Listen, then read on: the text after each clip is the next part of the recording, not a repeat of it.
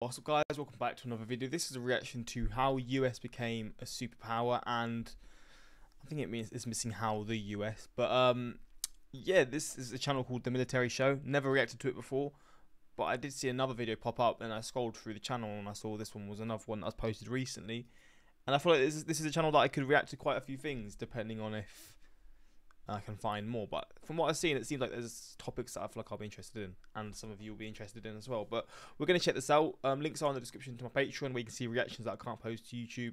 Forrest Gump reactions are coming very soon, and there's a lot of classic film reactions from the past, and based off suggestions, more to come in the future. But we're going to check this out. Also, links are in the description to this channel as well if you're interested. If you enjoy this video, links are there for this channel. And let's jump into this. Today, the United States is the largest superpower in the world. But has that always been the case? The answer to that question is a resounding no. In fact, up until the Second World War, the United States had no interest in becoming a major power. If that's true, how did America become a superpower? And why did it happen after World War II? We hear the word superpower all of the time, but what does that really mean? You'd be surprised to learn that there's no real definition of what makes a country a superpower, at least one that everyone can agree on. Also, there are no specific numbers a country needs to achieve to be considered a superpower, be it the size of the army, the country's GDP, or the number of allies it has. So if there's no definition of... So say the US didn't, like in World War II, it just didn't get involved, and it just stayed on its, like, it's on its own sort of, I don't know, trend, or just on its, just stayed basically just the US was the US. Do you think it would be as powerful as it was today? Do you think it would be richer as rich as it is today? Like, all these things? Because there's pros and cons to both sides of things, I feel like. And it's just interesting to think of if they just... I don't know if they were completely keeping to themselves, but if they mostly kept to themselves, how different would the world be now, and how different would the US be as well? I mean, the world would probably be a lot different, and the US would be a lot different as well. But it's just crazy to think that if there is alternate universes, there's probably one where the US just stayed on its own lane, and it'd just be interesting to see how different everything would be. Superpower, or specific numbers that a country needs to achieve, then how do you know if you are a superpower? It mostly comes down to what other countries think.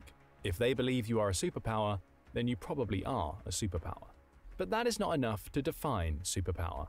We must look deeper into what makes a superpower. I didn't realize how much bigger China is than India. Although a lot of China is mountainous, that is kind of wild to see. Perhaps there are certain traits that all superpowers share. In fact, there are. Military might. Superpowers need to have a large and powerful military. They must be able to project force almost everywhere in the world, on the ground, in the air, and at sea. Their weapons are technologically superior to other countries and almost always have military bases spread across the globe. Economic strength. A superpower must have a strong economy. This can be best measured through its gross domestic product. What is GDP? It's a way to measure the total value of all goods and services produced within a country. A high GDP typically indicates a strong economy. There are other factors as well: a moderate inflation rate, low unemployment, an extensive infrastructure, a reasonable amount of foreign debt. International influence. A superpower can convince other countries to support its interests, policies, and actions. Often this takes the form of countries sharing mutual interests and building strong alliances. In extreme situations, a superpower has the willingness to impose economic sanctions and sometimes will threaten military action to get its way. Although these three factors, military might, a strong economy, and being able to influence other countries, are the hallmarks of a superpower, there are other factors as well. Superpowers are politically stable. It doesn't matter if they are democratic or authoritarian, just that the government is stable. Superpowers tend to have large populations and plentiful resources. They possess advanced technology, and their people have a strong sense of nationalism. They have a unified culture, and there is little or no sectionalism. So now we know the traits of a superpower. Let's look at some of the countries that may have been considered superpowers in the modern era. Britain may have been... Let me guess some. Wait, in the modern era? So the US, China, Britain... Would Germany have been one at some point? I mean, it must have been, because it took over the whole of Europe, and more than that as well, nearly. The USSR, or the Soviet Union. Modern era. I'm trying to think of some European countries, like Portugal. But is that modern era? I don't really think it is. Been considered a superpower at one time. At the dawn of the 20th century, Britain possessed almost all of the traits of a superpower. It had a large military and the most powerful navy in the world, and with that navy it could project power almost anywhere. It had a vast network of colonies, so vast that it was once said that the sun never set on the British Empire. It was highly influential in world affairs and had a strong economy based on manufacturing and trade. Although Britain itself did not possess vast resources, it was able to rely on its colonies to produce everything it needed. Its internal population was not particularly large, but when combined with its colonies, it had a significant population as well. It had all the earmarks of a superpower. But what about the United States? What's the background story here? The answer may surprise you. Throughout most of its history, the United States was considered a minor, relatively insignificant country. Where is this, by the way? This looks wild. Is this the Florida Keys? I don't think it is, but this place looks crazy. It was far from Europe, had a very small army, and had little interest in becoming a major power. Aside from the Western Hemisphere, the United States largely ignored the rest of the world. That began to change in 1898 as a result of the Spanish-American War. Almost everyone expected Spain would win, and win easily. After all, it was militarily much larger. Yet the Americans swiftly defeated the Spanish at sea and on land. Not only did the United States soundly defeat a major European power, it had done so in a mere 6 weeks. What was even more impressive was that the United States had been able to capture Spanish territory far from its shores. By the end of the war, America controlled several territories in the Caribbean. It had also wrestled control of the Philippines Islands far from America's shores. With the Philippines, America now had a foothold in Asia, a base from which it could trade throughout the region. It also annexed the Hawaiian Islands, allowing it to control part of the Central Pacific Ocean. To everyone's surprise, the United States had built a small empire for itself. Europe began to realize that the United States had the potential to become a world power.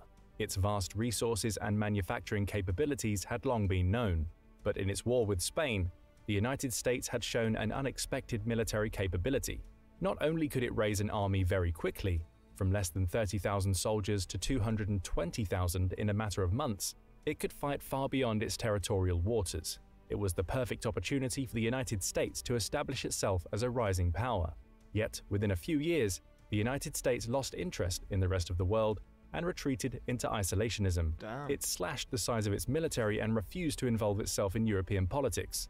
It remained that way until 1917, when it entered the First World War. Much like the Spanish-American War, the United States entered the First World War with a small military. In fact, the army was smaller than 13 of the states that were already active in the war. It had a standing army of less than 130,000 soldiers in 1917. A year later, it had 4 million men under arms, half of them serving in Europe. And again, the United States showed that it could project force far from home. At its peak, some 10,000 soldiers arrived in France each day. For a time, however, it appeared that America wanted to become part of a wider world. It even proposed the creation of an international body to resolve disputes through dialogue, diplomacy, and mediation. It was the first institution of its kind in the modern era. Instead of returning to isolation, the United States sought to bring the nations of the world together and participate in the global community beyond trade and military actions. It was called the League of Nations. More than 40 nations signed on to the League of Nations immediately. These included major powers such as the United Kingdom and France, lesser powers such as Japan and the newly formed Soviet Union. Oh, so at this point in time, there was sort of an agreement in this sense then, okay. Were also founding members. They were joined by many other countries around the world, including Brazil, China, South Africa, and others. At its peak, the League of Nations had more than 60 members, with representatives from every region of the world. Yet, the country that proposed the idea of the League of Nations, the United States, did not join. There was simply not enough political support to become a member of the international community. American politicians sought to retreat from world affairs and return to a policy of isolationism, and so they did. When the Second World War broke out in 1939, the United States sought to avoid becoming a direct participant in the conflict. It was willing to go to great lengths to ensure that the Allies were provided with weapons and resources, but nothing more. That changed on December 7, 1941, when Japan launched a massive surprise attack. So if the US weren't involved, why would Japan just bomb them? I mean, I've done videos on this before, and maybe I've just forgot, but why would they just go out of their way to bomb? Is it because the US were supporting Europe to a degree with supplying them with things? Like, if they didn't do this, they probably would have won the war. I mean, or it would have been a lot more likely. So it's just kind of wild to me that Japan were like, yeah, we're going to just bomb you out of nowhere. On America's largest military base in the Pacific, Pearl Harbor, Hawaii. Japan had been a country on the rise for several decades and had great ambitions to become a powerful nation that wielded great power and influence. Japan believed that the time had come to drive Western influence out of East Asia and liberate its Asian brothers from European and American exploitation. And once liberated, it was Japan's responsibility to protect them. It sounded like a noble cause, but it sought to free Asia through exploitation. They understood that to build an empire, Japan needed to build a strong economy and a powerful military, but lacked the natural resources needed to expel the West. It believed that the only way that it could achieve its goals was to seize those resources by force. It soon found itself at odds with the United States, which objected to Japanese expansionism. Japan was not overly concerned with the United States. It saw them as a weak enemy whose people lacked the political will to fight a war. It believed that a single strike on the American Navy would end the war with a single blow. Not everyone agreed that the United States was a weak country, or that its people would avoid war at all costs. One of Japan's greatest military leaders, Admiral Isoroku Yamamoto, knew the potential of the United States. He had spent a considerable amount of time in America. He understood the vastness of America's resources, its industrial capabilities, and a strong sense of determination among its people. Yamamoto saw the United States as a sleeping giant that once awakened would prove to be a dangerous enemy. And he was right. The United States did not. So he saw that and thought, yeah, let's just bomb them instead. Let's just awaken it. Maybe it's 20, 30 years before it would have been awakened, but they were just like, yeah, we're just going to do it now. It's just silly, man. Not back down after the destruction of its fleet at Pearl Harbor. Japan had woken the giant, and that spelt doom for Japan and its German ally. The United States had long been an industrial powerhouse. Although many American factories closed through the Great Depression, they were quickly reopened and retooled to produce war materials. New factories were built, increasing the amount of goods the United States could produce. With its vast natural resources, the United States had the necessary materials to supply its factories. It mobilized its population, which had grown to 150 million people, to work in its factories and serve in the military. In 1941, the US military had 1.4 million men under arms. By 1945, the size of the American military had grown to 12 million. The army itself had increased from 1.4 million soldiers to well over 8 million in just 4 years. It also developed a secret weapon, one that would change the course of world history, the atomic bomb.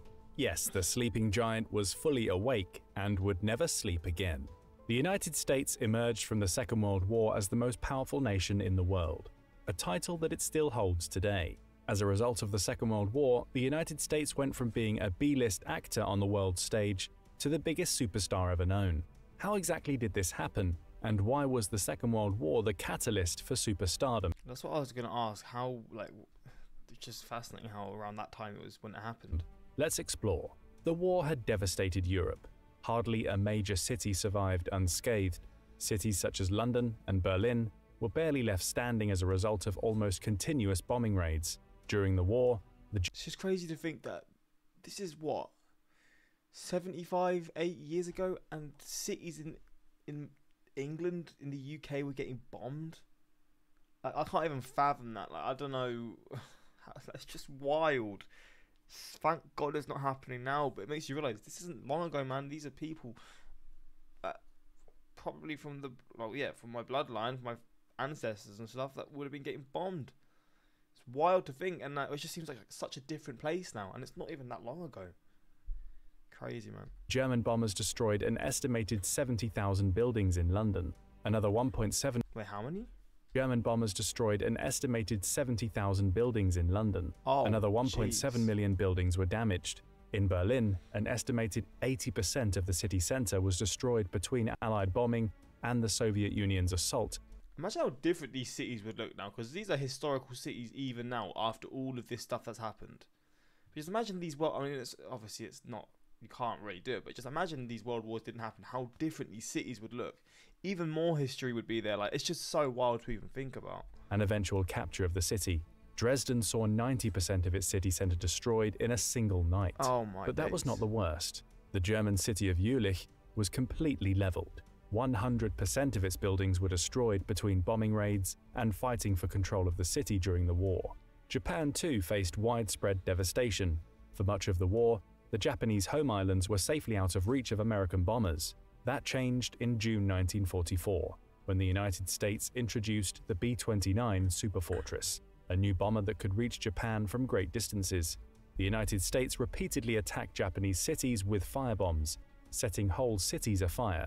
On the night of March 9, 1945, the United States sent hundreds of bombers to attack the Japanese capital of Tokyo with incendiary bombs.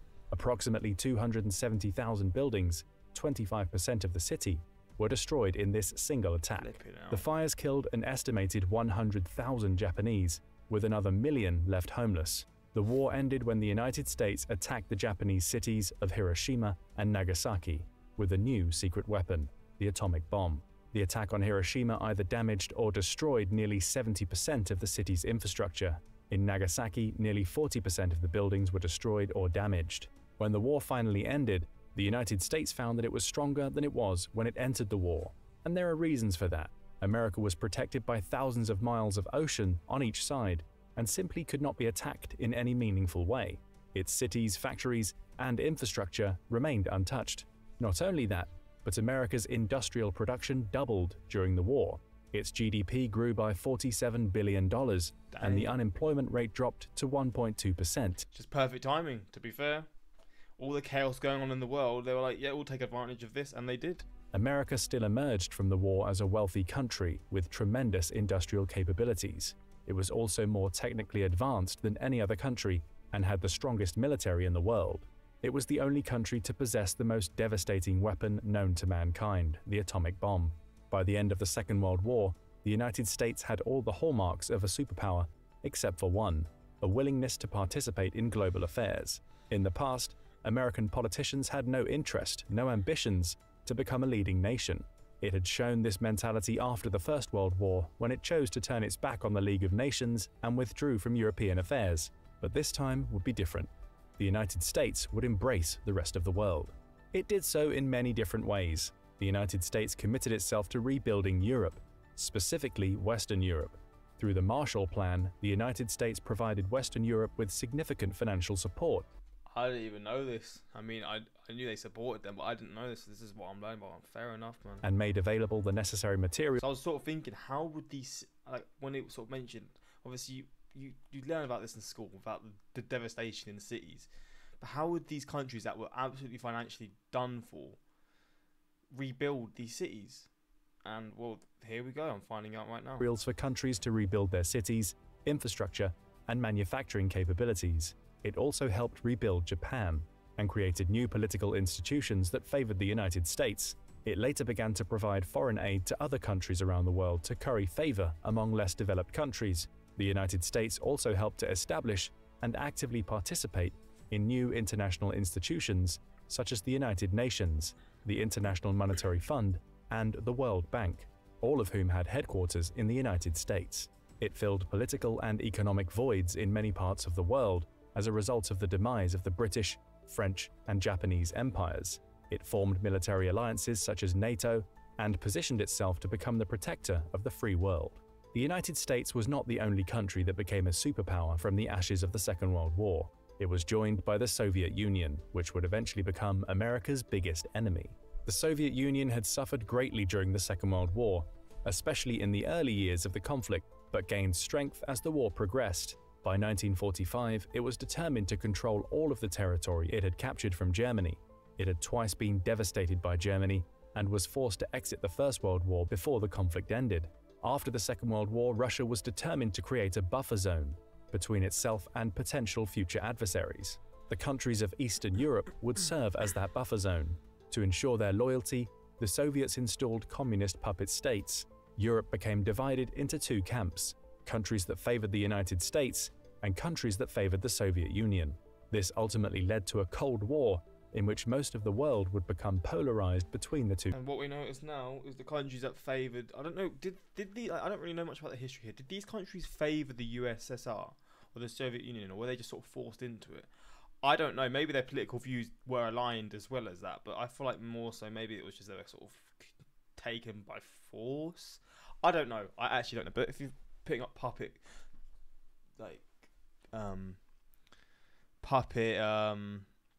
political parties or whatever it is, just basically just be people that are controlled by the USSR, you're putting them in charge of these countries.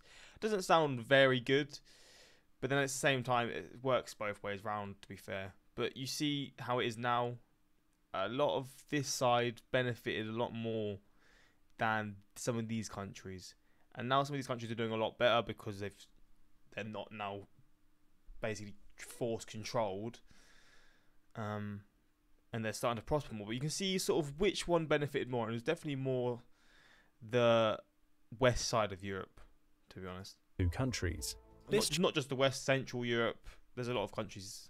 Even just around basically that changed in the early 1990s when the Soviet Union collapsed. The reborn Russian Federation was still a superpower, but much weaker than it had been. It soon regained its strength, and Russia began to challenge the United States as a new Cold War started to emerge. Russia proved to be a paper tiger, however. When it invaded Ukraine in February 2022, the global community believed the conflict would last only a few weeks. Nobody ever expected Ukraine to fight back in any meaningful war, but it did. After Ukraine beat back the initial Russian advance, the Western powers began to slowly arm Ukraine with modern weaponry. I don't really know what's happening in Ukraine now. They're still fighting, but is it still like a war zone? How is it going on now? Western arms changed the tide of the war. Russian equipment proved to be significantly inferior to American, British, and French weaponry, and today, the Russian army is on the defensive. Russia's status as a superpower has been questioned as a result of its failure on the battlefield, and the fact that world opinion has turned against it. Russia has very little influence in world affairs, and its I can't lie, one thing about Russia though, the buildings there are absolutely beautiful. Economy is in tatters. It no longer meets the key qualifications of a superpower. If Russia is no longer a superpower, could the United States eventually lose its superpower status too? That's what I'm thinking. That's so wild to think, because you've got China now, who really do seem like they are forget Russia, it's China now, pretty much, that kind of thing. I wonder how that's going to be. And then when you got Russia and China together, it seems kind of scary. It's possible, but not anytime soon. America still possesses all of the traits of a superpower, but some areas are starting to weaken. The United States has amassed a staggering amount of debt in recent decades, and it faces a serious trade deficit that increases every year. Just last year alone, the trade deficit increased by more than 10%, and there are no signs that the situation will improve in the next few years. Political divisions are widening, and the ability to compromise is becoming more difficult. Even election results have been called into question. But not all is lost. America remains the most powerful nation in the world. It has a modern and powerful military that is second to none. Its economy remains the largest in the world, and there is no evidence that its influence on world affairs is in decline. Problems can be fixed, and the United States will remain a superpower for the foreseeable future. But will it be the only superpower? China may be on the verge of becoming a superpower. It possesses many of the qualities of a superpower. It has the second largest economy in the world. It has the largest army in the world, and it's rapidly modernizing its military. China has the third largest nuclear stockpile and is actively expanding its arsenal. China has a strong and unified government, and its influence outside of Asia is growing. It has the largest population in the world and possesses advanced technology. Yet China is facing some headwinds in its attempt to become a superpower. Its economy may not be as strong as it appears, and its navy still needs to build more ships that can operate far from its shores. And also, isn't there a real problem with the population and the age of what's the population? The population tree or whatever it's called? When there's a lot less younger people being born, and a lot more people in the middle and are older, and it's going to be in the younger people, the younger generation, they're going to be struggling, to say the least. Yes, China has the potential to become a superpower, but that might not be as soon as people think. What do you think?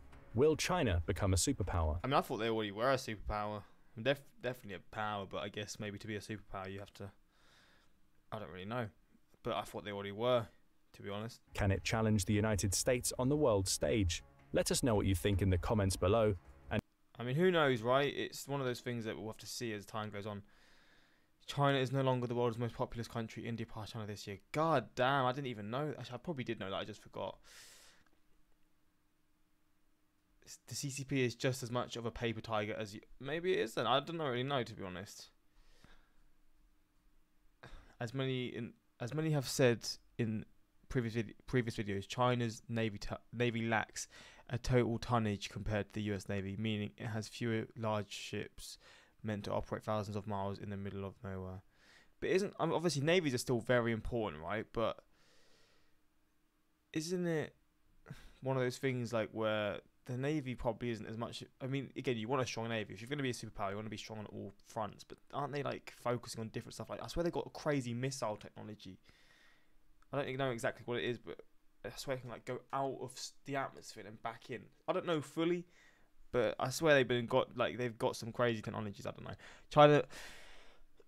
China might have a large military that's modernizing, but it's untested in real modern combat, whereas the USA military is tested and has real combat experience under its belt. That's true, and I do think that's quite important, to be fair. I think the last time China fought in a war was the 70s, but isn't it sort of gearing up to that now, where China are going to sort of be like, yeah, Taiwan will get you, and then they'll just slowly probably get more confidence from that. I don't know, but I mean, hopefully there's never a war between the two. That's honestly just the worst case scenario. But yeah, let me know your thoughts on this. It's a fascinating video to learn about the history and also about the idea of, yeah, the US sort of had a completely different mindset, and then it just completely switched, and then it sort of led to where we are currently to this day. But yeah, let me know your thoughts, and then until next time, peace.